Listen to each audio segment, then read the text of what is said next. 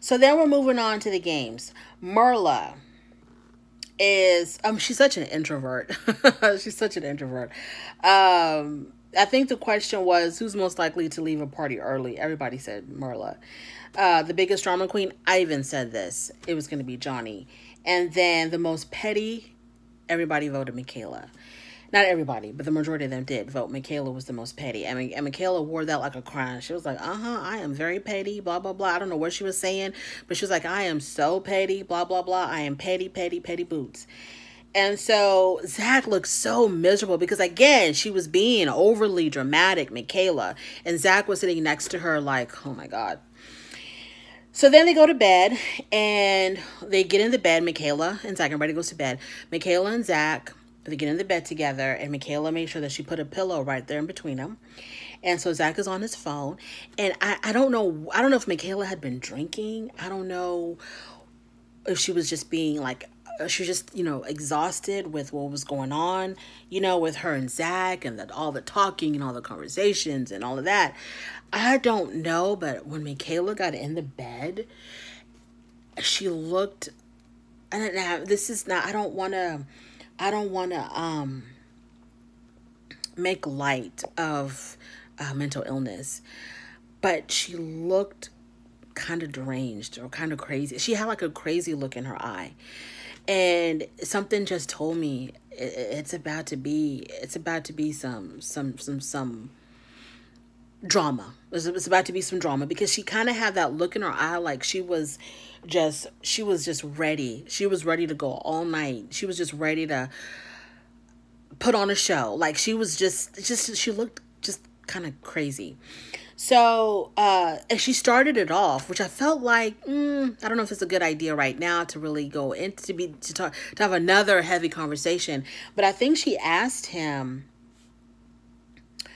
so what did you think about tonight, or how are you feeling? She opened up the conversation, and then Zach says that, the conversation that they had earlier was unacceptable.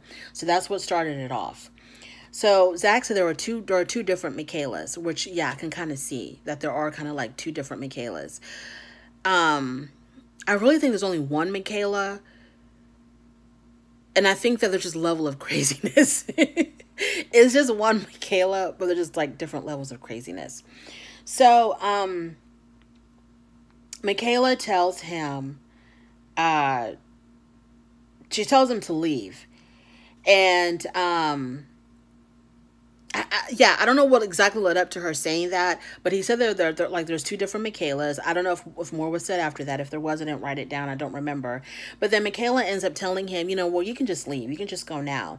And she says, I really wish that we had driven in separate cars because I didn't want to worry about having a way to get home. And Zach says, so he wanted to confirm, it's like, okay, so you really, you don't want to drive back with me? Because I don't remember how it all started, but she tells him to leave, to go. She wanted to drive in separate cars. And did he say that he was going to leave? Is that how he started off, saying that he was just going to leave?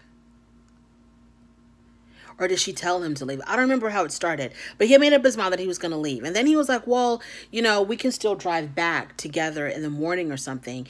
And she was like, no, you can leave now. You can leave. You're dismissed. You can go. And he was like, okay, I just want to be clear. You want me to leave. You do not want to drive home with me. I just want to be clear on that. And she says, I don't want to drive with you. Zach wants to confirm that Michaela doesn't want to drive back with him, because if not, he says he's leaving. He wanted it to, reaffirm, just clarify, let's be on the same page about this. And she kept on saying, I don't want to drive back with you. She was like, good, bye, go away. So Michaela calls her sister to come pick her up. And he was like, he didn't understand why she did that. Oh, because you know what? She changed her mind again. After she had told him to leave, go away, I think she said that, that they could drive back together. But then she calls her sister and says, come pick me up. And then Zach was like, well, you just said that you wanted to drive back with me. And then Michaela was like, I didn't say that. When did I say that? So the producers or the show rolled back the tape where she actually said that they could drive back together. Now she's on the phone with her sister, telling her sister come pick me up because, things aren't working out. And then Zach says, well, let me talk to her. So he takes the phone from Michaela, talks to the sister. I forgot what he told the sister, but he was like, we're having an issue here, the same issue that we've been having. And then Michaela snatches the phone away from him, and she was like, I just want, I guess she wanted her sister to come pick her up. Zach doesn't like then Zach gets up and he tells Michaela, I don't like myself. I don't like who I've become since being with you. I don't like the person that I am. And so this is just not working out. And she's like, okay, whatever, you can just go. You can just leave.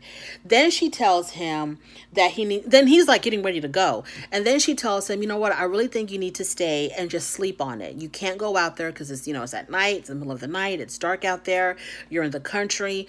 You should just wait until the morning or take a nap. And he's like, no, I can't do it. I'm leaving. So he actually proceeds to walk out of the bedroom. He is like got his hat on. He's got his suitcase with him.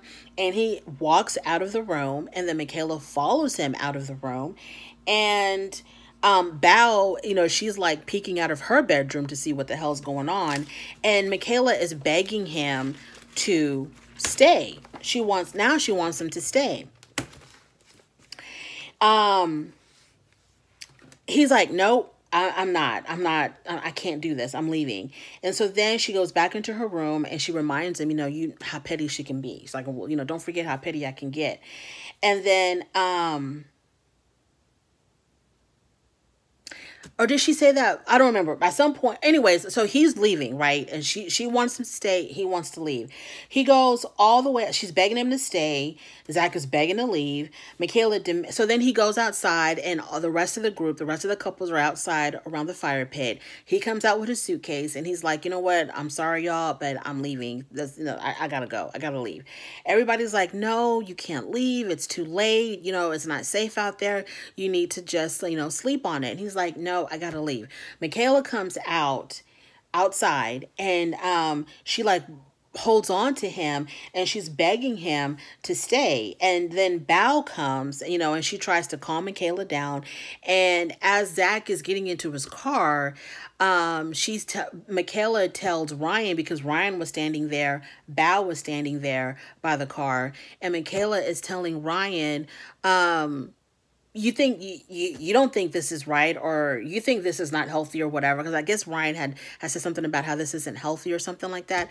And so Michaela was like, well, you're saying it's not healthy, so get in the car with them. Go with them right now. You leave too, you go with him. I don't know if she meant that as in, he needs to have someone with him because he can't drive, around in the middle of the night by himself, or if she was like, well, you don't agree with what we're doing here, so you can leave too, like dismissing him too. I really wasn't clear. But she was telling Ryan, you can go leave with him or make him stop, whatever she was telling Ryan. And so Ryan was saying, he's a grown man. He can leave if he wants. There's nothing anybody can do to stop him. What do you want us to do? Jump on top of the car? No, he's going to leave. So just let him leave.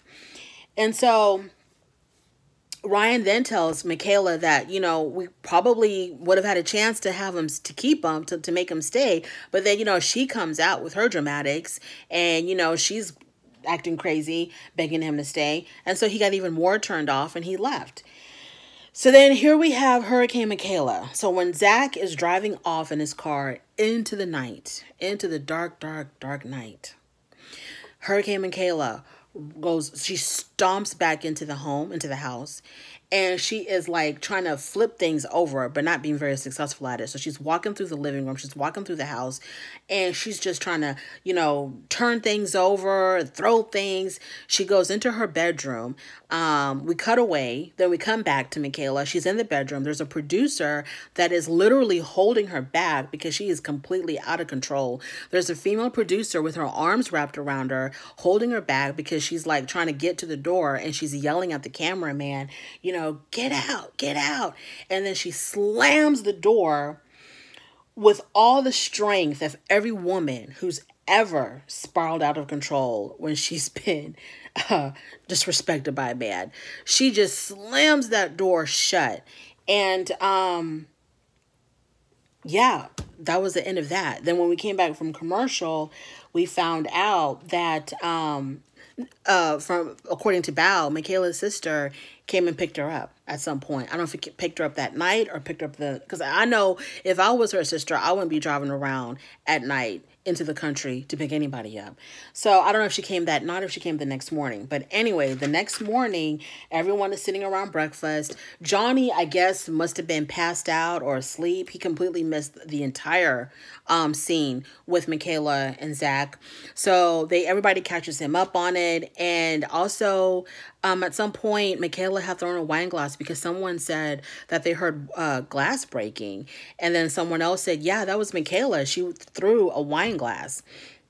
And so at the end of all of that, who was it that said it? Someone said, oh, it's the original 8 couples again.